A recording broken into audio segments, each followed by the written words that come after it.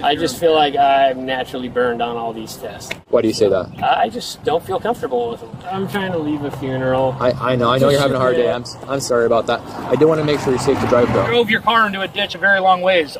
No one else is doing that. So look around at the other cars. I understand that. That's why we're here, right? We're just trying to determine that you're not impaired. 2, 3, 4. Okay. Don't fall over. Better. Just so you know, my camera's on. It's recording. You okay? What's that? You okay? Is it? Yeah. Not hurt anywhere? No. You don't need an ambulance? No. Do your head or anything? Oh, what happened?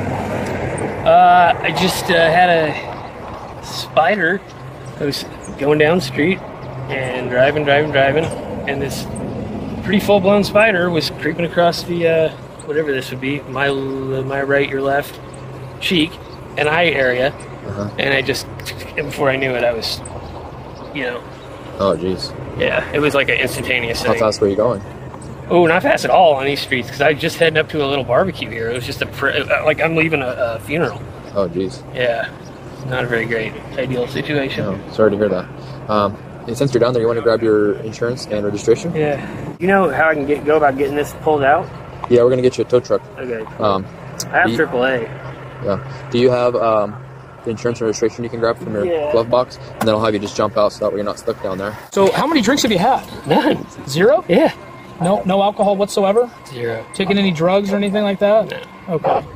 Would you do some field sobriety tests to just let us know that you're good to drive? Just pull this thing out. We feel comfortable putting you on the road again. Do I smell like alcohol? Because I drink no alcohol. No, you just, precautionary. You crash your car in a ditch. And 3 hours to get to a funeral starting at 7 this morning. Yeah. Funeral ends up like this, so I can imagine. Yeah, rough day. The medications you're on, are you supposed to be driving? Yeah. It's okay? Absolutely. Okay, it doesn't make you dizzy or... My doctors and I have very candid conversations as to what to watch out for, and you know. Yeah, and you're allowed to be driving? Yeah. Okay. Yeah, no, this was a freak, and I mean, I wish I had handled it a lot better, you know, but it really felt like as soon as that, you can't really see it up here, you know, that first 3 to 6 inches. Yeah. But it seems at some point there between 6 and 8 inches, there's a heavy slide, you know, whether it gets slippery or something like that. Well, let's get off the roadway just so the car doesn't schmuck us. Any reason you can't walk in a straight line, stand on 1 foot? Depends on how many bells and whistles we're talking. Just walking in a straight line, turning around. That sounds pretty reasonable. Nice. Okay. And then, do you wear contacts or glasses? I wear glasses sometimes, but not prescription. My seeing is fine for me. Your seeing's fine. Okay. Alrighty. I'll have you stand right there. And then face me. Right where? Right over here. That's fine. Okay. Feet together. Wait, Rock. Just right there is fine. Feet together. Like so. Hands on your side. What I want you to do is place your right foot direct in front of your left, heel to toe. Heel to toe. Okay? I want you to hold this position while I demonstrate and explain the test to you. Do not start the test until I tell you to begin. Do you understand? When I tell you to begin, you're going to take 9 heel-to-toe steps down an imaginary line coming out of your left, right foot. When you get to 9, you're going to take a series of small steps, pivoting on your planted foot to get yourself turned around. Hang on. Can we just do a breathalyzer? Well, we're just going through the standardized field sobriety test. Yeah. It's the same one we... I mean, I can't do this stuff, but I can blow on a breathalyzer Why can't you get this over with. Why can't you do this? Because it's like, I mean, be real, guys. These are not natural things. Yeah.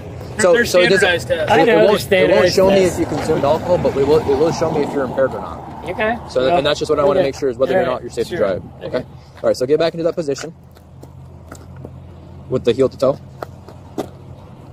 Arms at your side.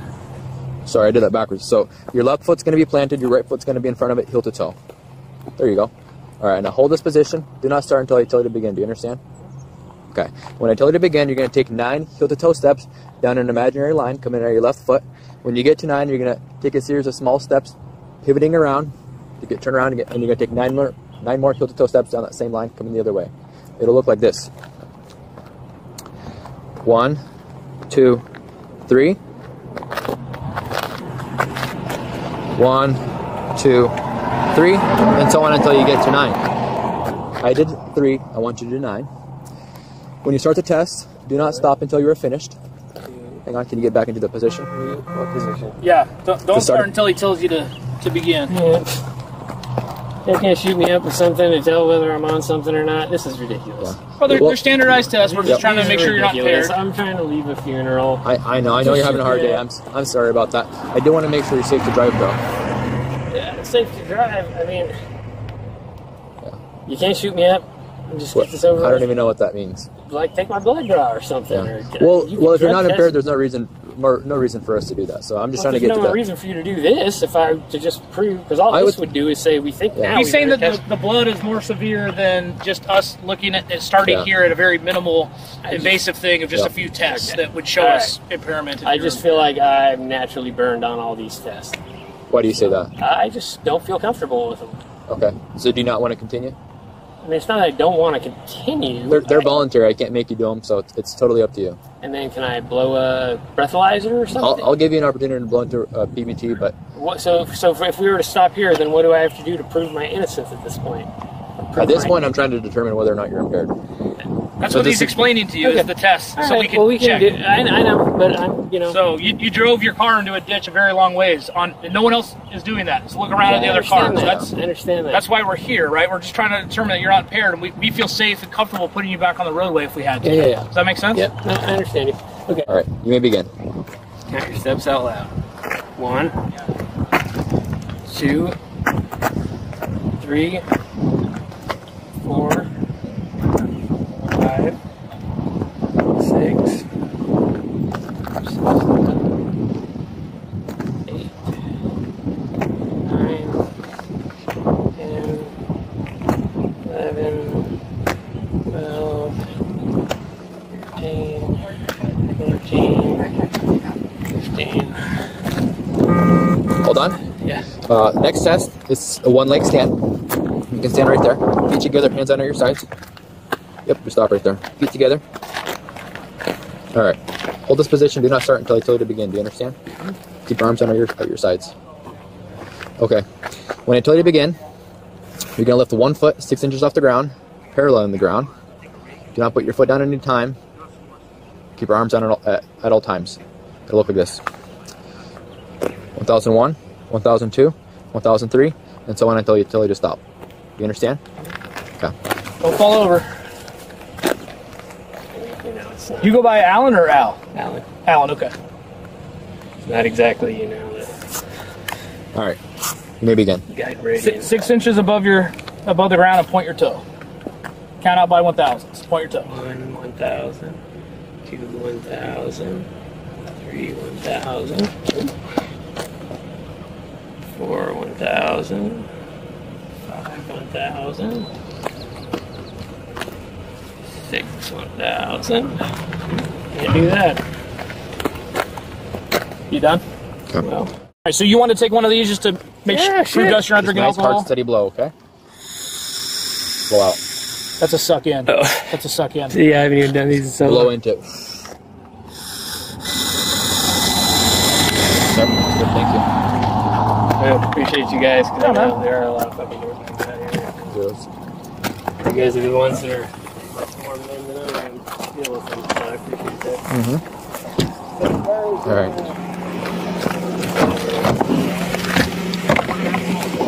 Got it handled. Oh, you guys already do? We're gonna. Yeah, that's what our partner's working on. So. So can I just... Hey, Alan, come over here. So do you have any mental health issues or anything that you struggle with?